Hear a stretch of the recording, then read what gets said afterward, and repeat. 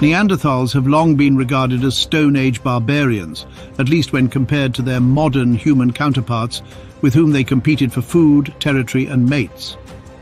Evolutionary biologist Nicholas Longridge of the University of Bath in England suggests that an aggressive military strategy is also a good evolutionary strategy. Indeed, modern humans have a history of aggressive territorial expansion. For more than a century, we regarded Neanderthals as inferior to Homo sapiens. More recently, the pendulum has gone the other way, and they are widely seen as our relatives, not quite human, but close enough, but still not equal. Now, because to an ongoing revolution in paleoanthropology, we can see that they are something quite distinct, and that they should be understood on their own terms rather than in comparison to us.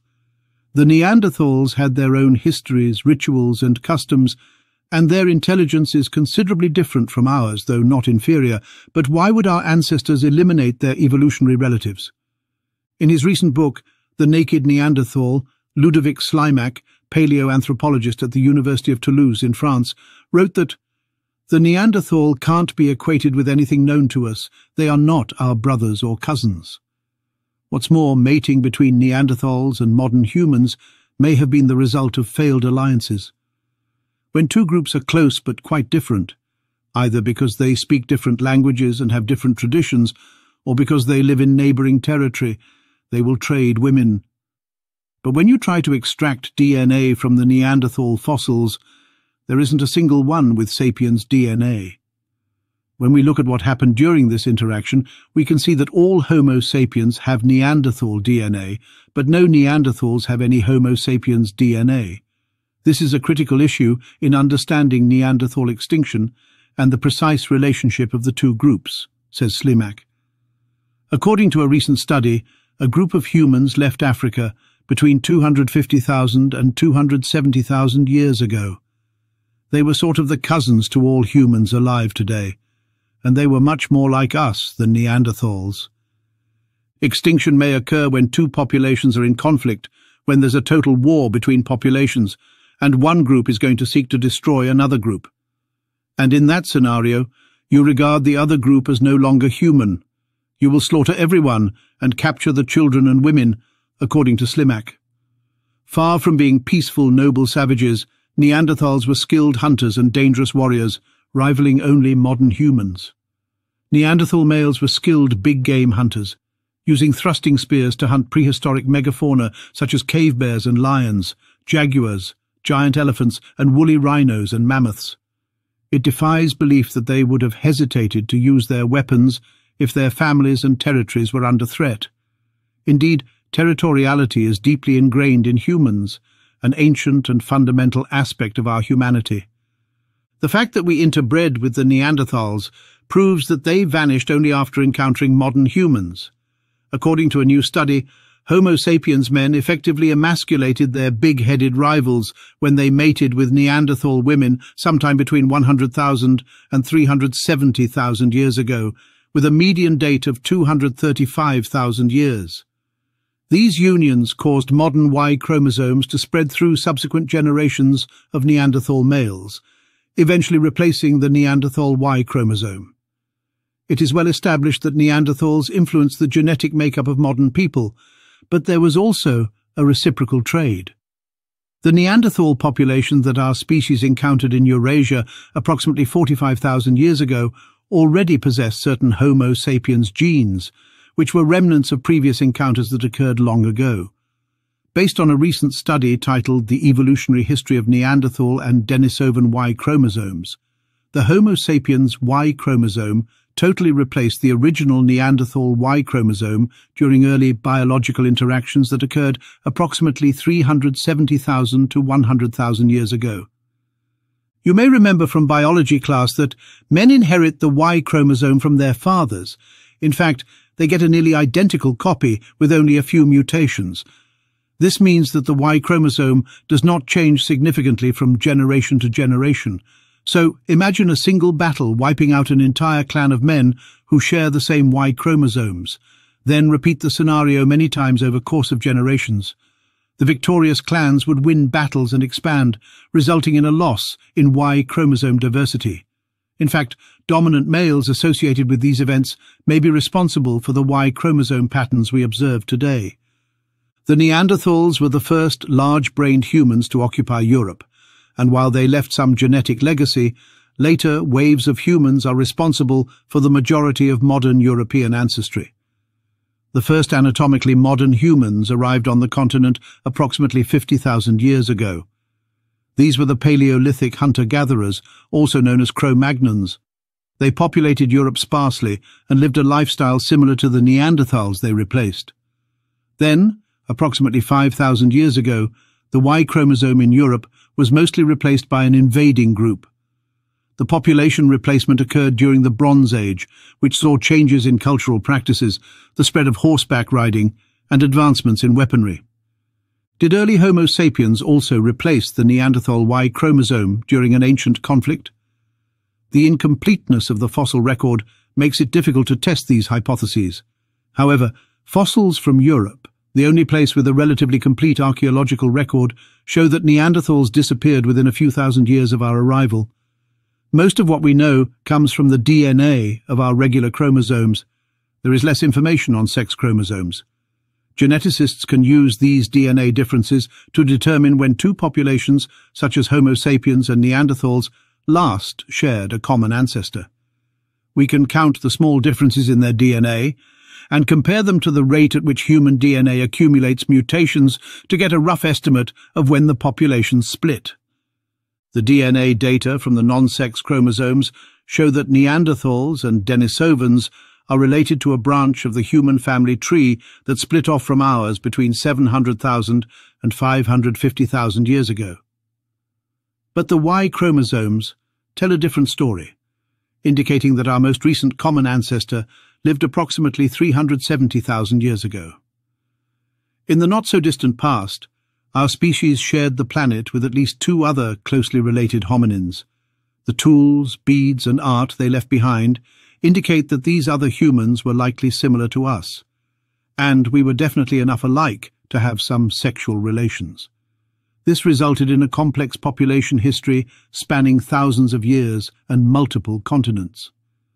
As stated, according to a new study, early Homo sapiens men emasculated their brawny cousins when they mated with Neanderthal women over 100,000 years ago.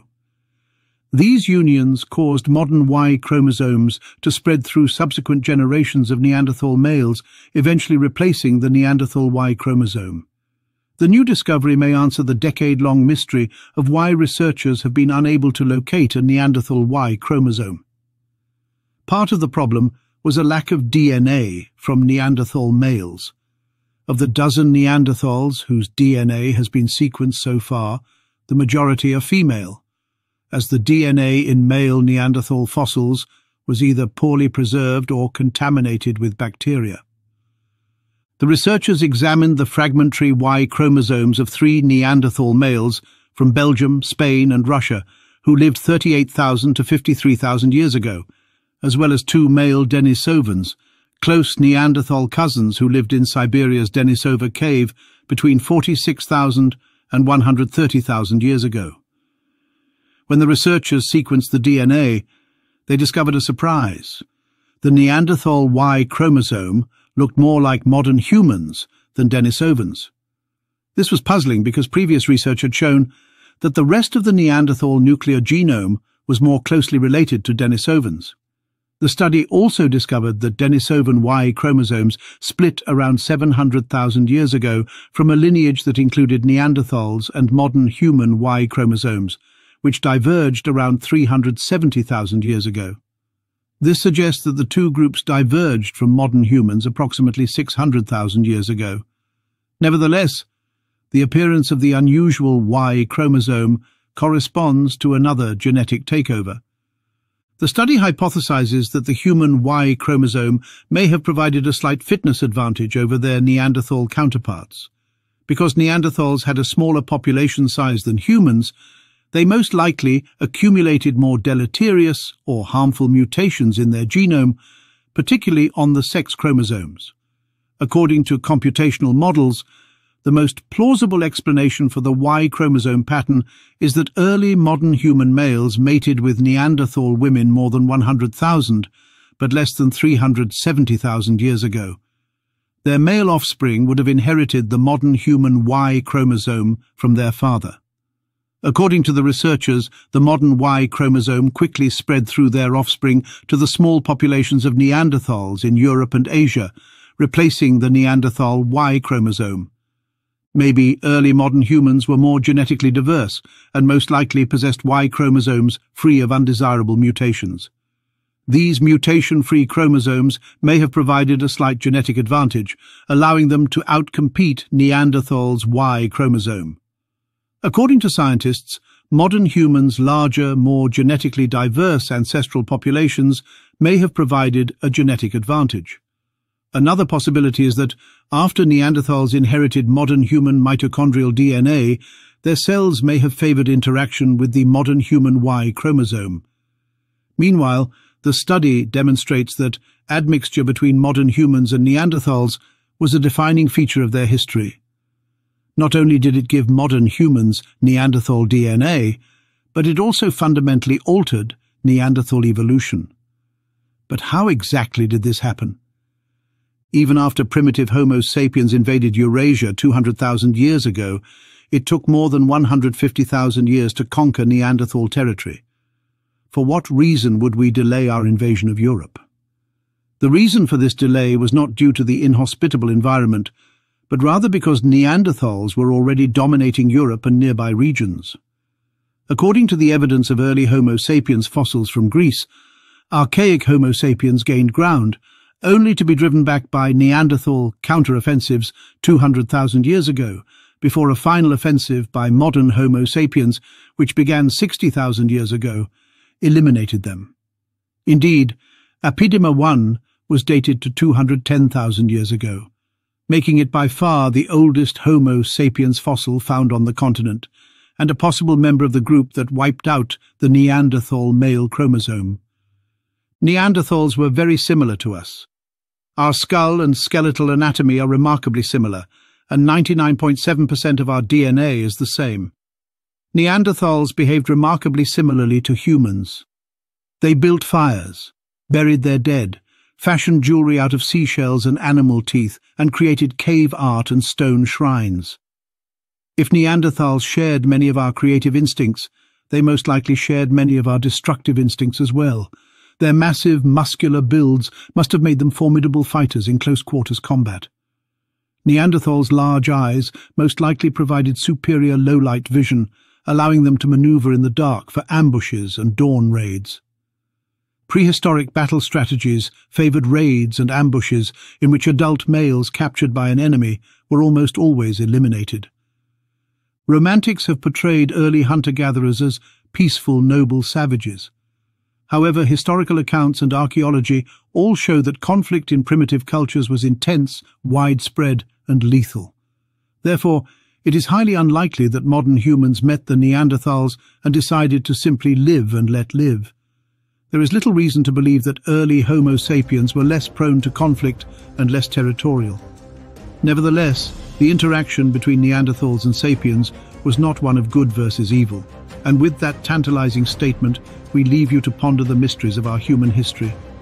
Until next time, stay curious and stay questioning. Please subscribe, share, and check out other highly compelling videos on our channel. Thank you and take care.